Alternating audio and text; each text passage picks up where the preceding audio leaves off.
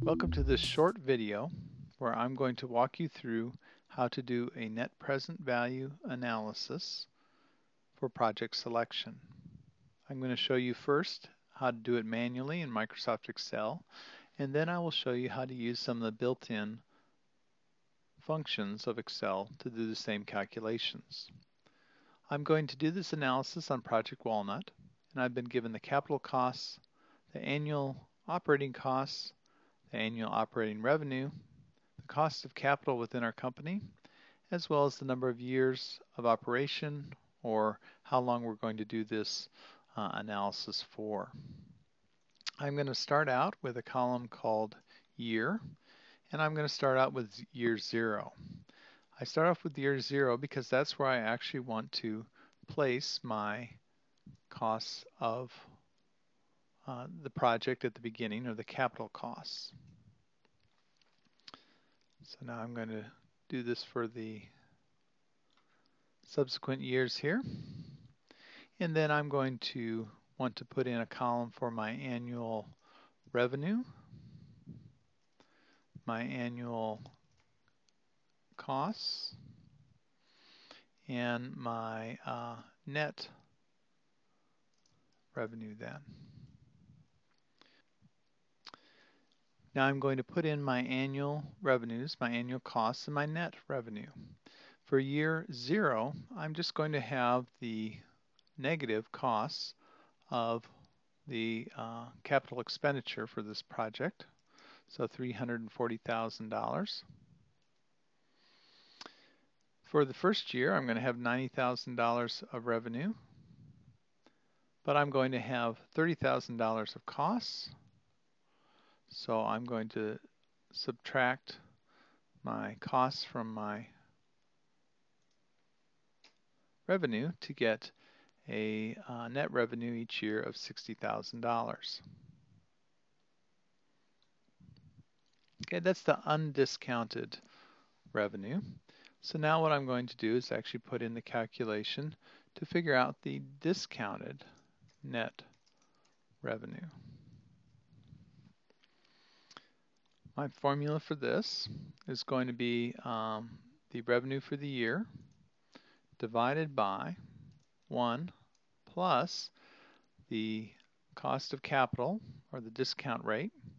Now I'm going to do something here to make sure that as I copy and paste this formula, Microsoft Excel does not try to move this relative to the other cells. And that is then going to be raised to the power of whatever year it is. Okay, and I will then replicate that calculation.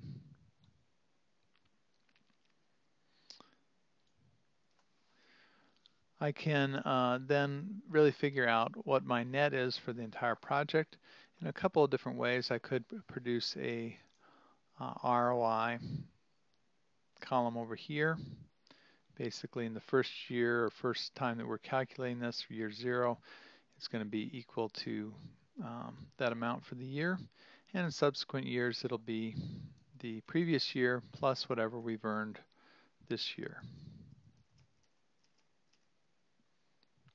Okay, so you can see that at the end of the 5 years, we still have not really made back the money that we have put into this, especially when we count the time cost of money.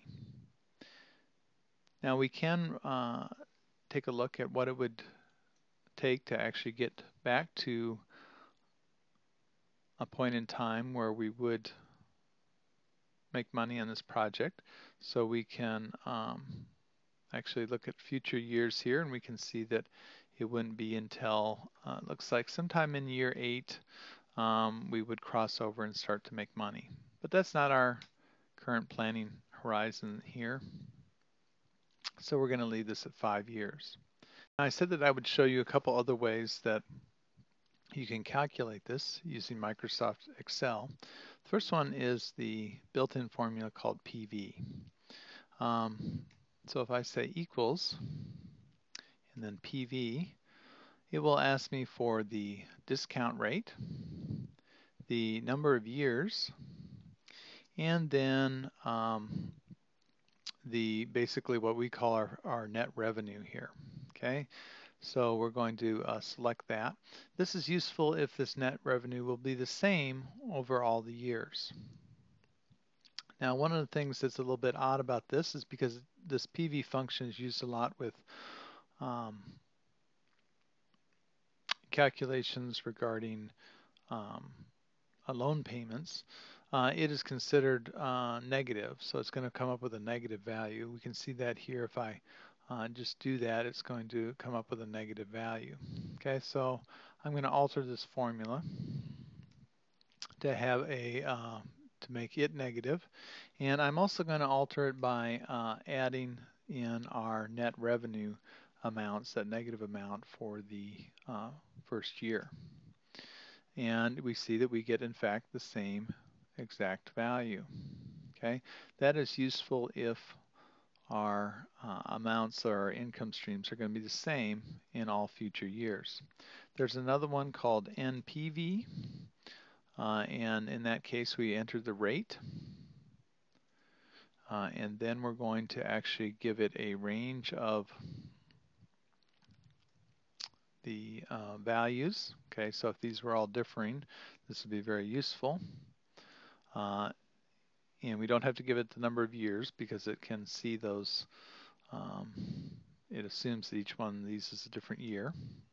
Okay, and if we do that, we get a positive amount. So in this case, what we're going to have to do is we're going to have to actually subtract off, or actually add that negative net revenue for the year 0. Okay, so those are two different ways that you can have Excel automatically calculate these things for you. I do think it's useful to be able to know how to do this, not only in project management, but in many other areas of your life, being able to understand how to calculate the future value of money using a spreadsheet.